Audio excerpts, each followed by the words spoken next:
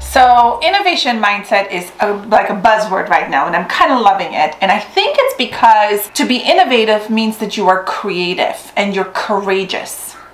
And what do I mean by that is it takes courage to identify a problem and then to exercise your creativity in finding a solution. And that really is all that innovation is, right? You're thinking of a solution and oftentimes a new solution or a new approach to a problem.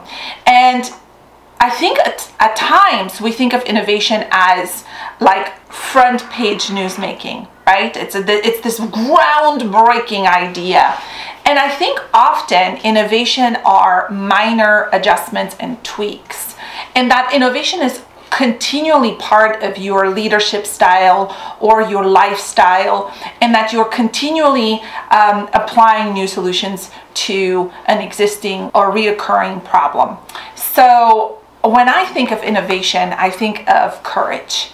I think of the courage to step into your role and into your environment and to make a suggestion of something that could be done better, and also pointing toward what that would look like. So it takes courage to identify a problem, it takes courage to present a solution, and it takes courage to see it all the way through. Because lots of times we are aware of what would or could be better, but we're not really taking the initiative and don't have the courage to make the application. So innovators are creative and courageous. They have a little bit of a relentlessness about them. And I don't think that innovators are, set apart. In that I think every single person is an innovator. It's sort of like built into us. We have the ability to find innovative, creative solutions to our problems. Think about your everyday life. Think about perhaps you've recently had the opportunity to play with a younger child.